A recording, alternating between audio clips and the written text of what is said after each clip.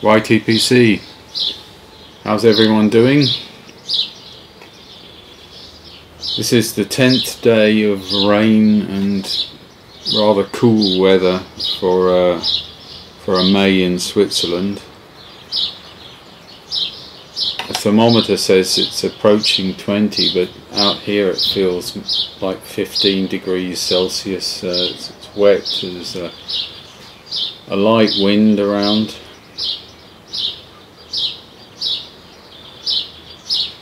So most of my smoking I've been doing in my little cellar or in the shed of serenity.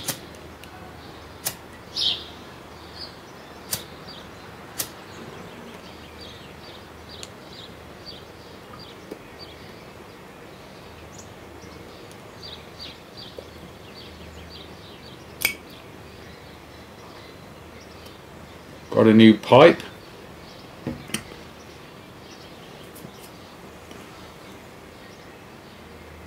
Beautiful Andreas Witschi pipe.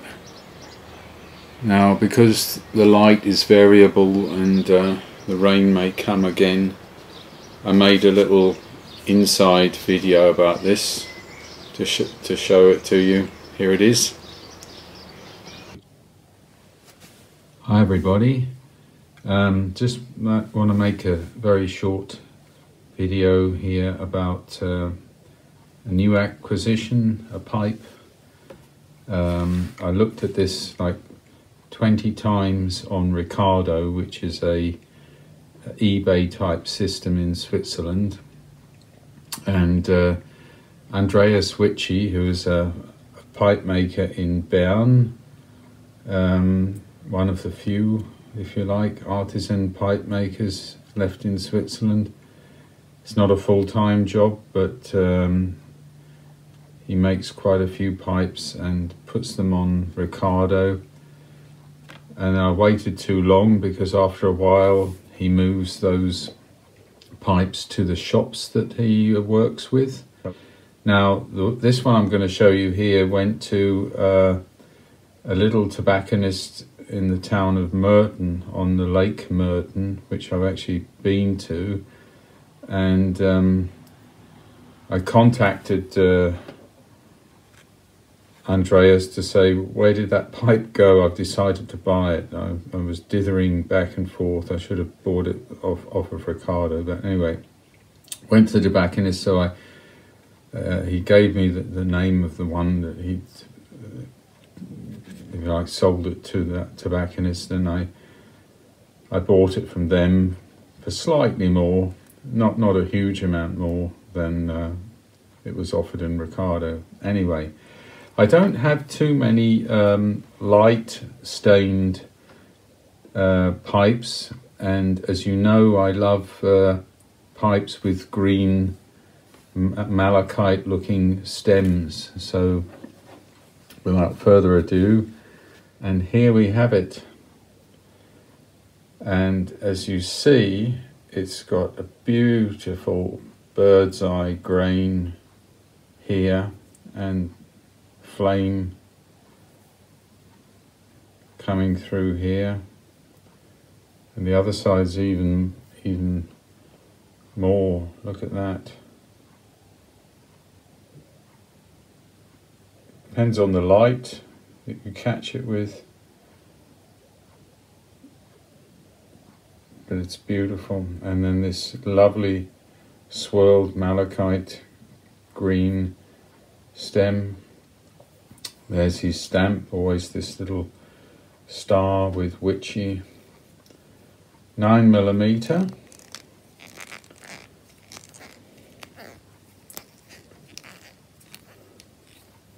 Put a filter in there already,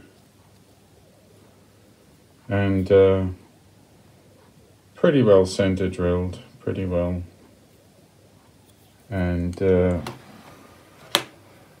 also important is that's right down the bottom, the hole, and he always pre-chars them, which I rather like.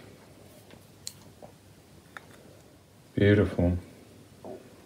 and the diameter, so he always makes quite large pipes, quite heavy pipes, you know, so it's about just getting on towards 40 depth, and this one is about standard 20, I think, across. Yeah, just about, yes, 20, there we are. And if I'm measuring my knuckle where it came to, yeah, it's maybe a tad over 40 millimeters deep, so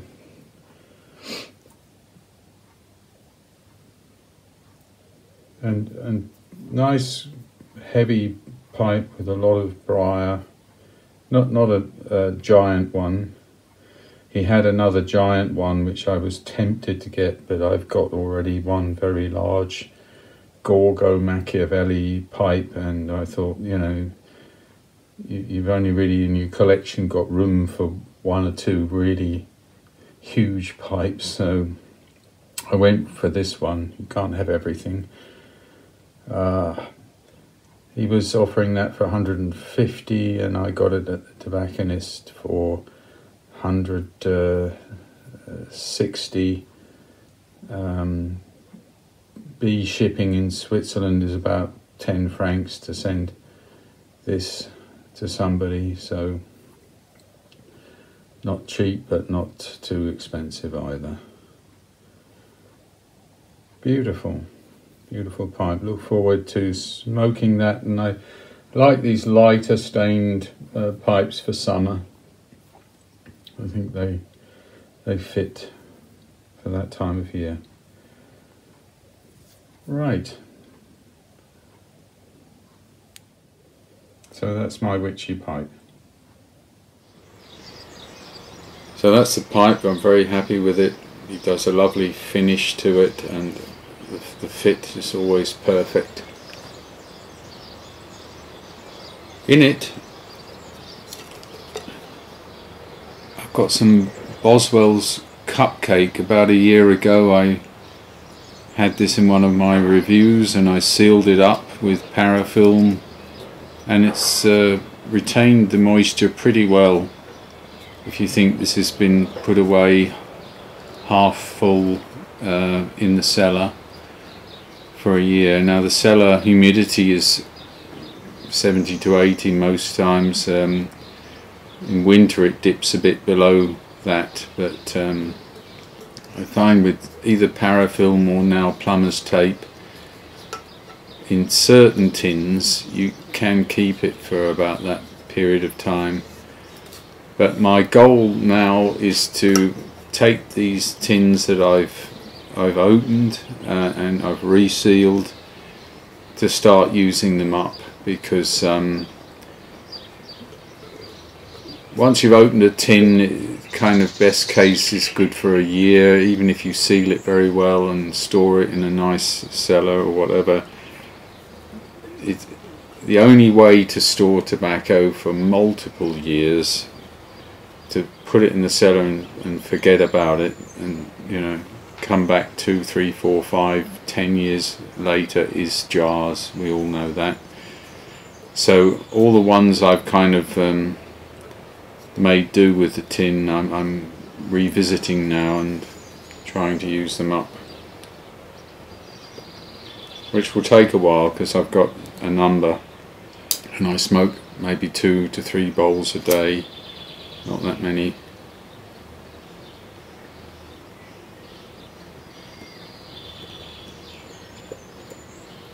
My lighter is a Scripto, what they call a starburst Scripto. Well, for the same reason I made a little inside video about this, to tell you how I fixed it up, because the butane insert didn't work anymore. But anyway, here's that little video I made about the Scripto lighter. Well, hi everybody. Just a short little video insert here about my Scripto lighter. I always wanted one of these lovely Scripto lighters and found one on eBay with the case in very good condition. The seller said it sparked all right, but you know, there wasn't a picture with a flame. It was sort of about half the price of comparable Scripto lighters, so I was a bit suspect about it, but I thought basically I want it for the look and the case and Scripto, you know. So we'll see. So I ordered it, and sure enough there was a problem with this butane tank inside. What fooled me a bit, maybe even the seller, was that this part with the jet and the adjuster was all fine, but there should be a little filler gasket here, and this was absolutely missing. It just goes straight into the tank, so this tank was pretty well useless. Nothing I could do about it. And you fill it from the top in this particular case. If anybody out there has got one of these tanks, or even just this part of it, I'd be interested to see if I can fix this up. I looked all over on eBay. I didn't see anybody offering this or a kind of replacement. But before I bought it, I had an idea, which, knowing the dimensions of this tank from research that I'd done, that in fact a Zippo thin would fit probably inside. I didn't know it for sure, so I put one of my bands on this lighter, because of course I've replaced it now with a fuel insert, liquid fuel insert, just using regular liquid lighter fuel, and this solution has actually worked. So this is the Zippo thin, so these are a little bit narrower than the regular Zippo fuel inserts. I always get the ones with a spark wheel because they are better.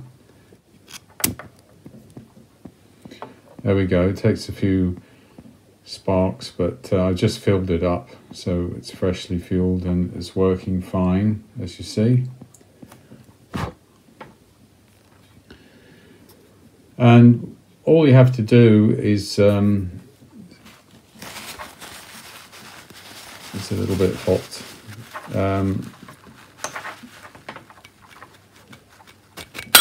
there is so this is the regular Zippo thin insert, fuel insert, and it's just got one of those regular pads at the bottom. I've actually filled it up with the bacon organic Japanese cotton to make it last a little bit longer.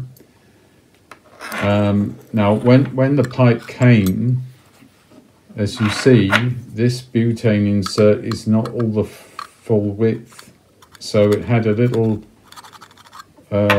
metal bracket, if you like. You see a little metal bent spring here to make sure that this stayed in. So the way you use this is you put it in. It's just a bit fiddly when you have to refill, because you have to go through this whole malarkey here, making sure this is at the cap end and so is this, and just making sure you keep some tension on that bracket as you push it down, and make sure that that gap, if you like, remains there. Now, that gap is not very good for fuel consumption, because the vapor will leak out and come out here. So, you know, it's not an optimal solution, but it sort of works. This basically will last a week, roughly, about half or 40% as long as my other Zippo lighters where I've taken the same measures, but I can't put the rubber grommet to seal the bottom, and there will be some leakage here around the edge, which I try to limit with this little rubber band around it. But more or less it lives. There you go. I don't mind to occasionally refill it. It's still an attractive lighter. But as said, if anyone knows where you can get replacement butane tanks, I would prefer that, of course.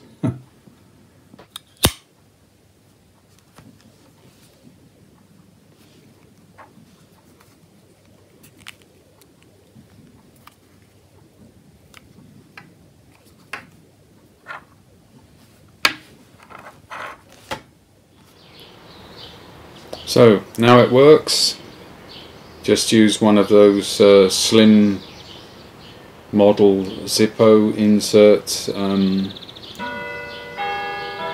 that's the length was perfect to fit in here. So it has been rescued, as it were.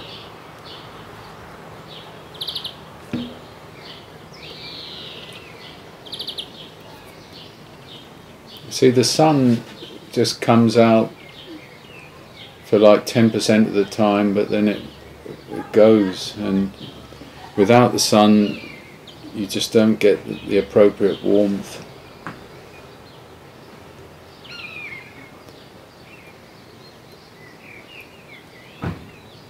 The good news is, if we have a hot summer, the water table will be very high, so you know there won't be any water shortages or anything like that.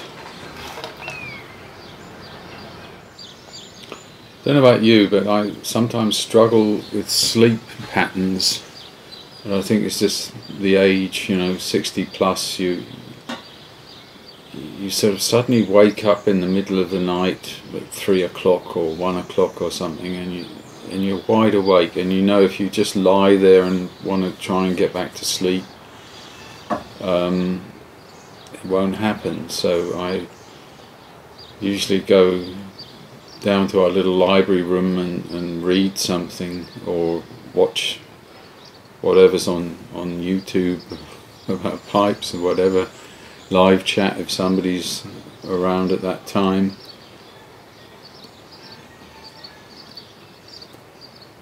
And after maybe 2 hours or so I feel sleepy again, and I can get back to sleep. So I basically sleep in a couple of shifts. I do find melatonin helps very much, just a 3 milligram tablet, and it's very harmless because melatonin you have in your body anyway, and it's shown that we don't have enough in our body when we get older. And one of those, usually you take just 3 milligrams, and within about an hour you sort of feel like you want to go to sleep, and you don't get any sort of side effects or drowsiness or anything like that. It's your natural sleep rhythm, circadian rhythm hormone in your body. So I do find that sometimes is a good solution. Just an hour before I go to bed, and then I will sleep through. So what counts for me is actually getting in total about 7 hours, you know, 6 or 7 hours I need. And so if I do, you know, 3 and then 4, it's okay if it's in 2 sections. And being retired, the emergency solution is to have a nap in the afternoon. Not for too long, maybe half an hour or an hour max. And that sort of lets you refresh and catch up. So if you've got tricks of how to make sure you sleep through the night for 7 hours, let me know. It's nice to revisit this one actually. and you just cannot go wrong with anything from Boswell, I must say. You know, pleasant.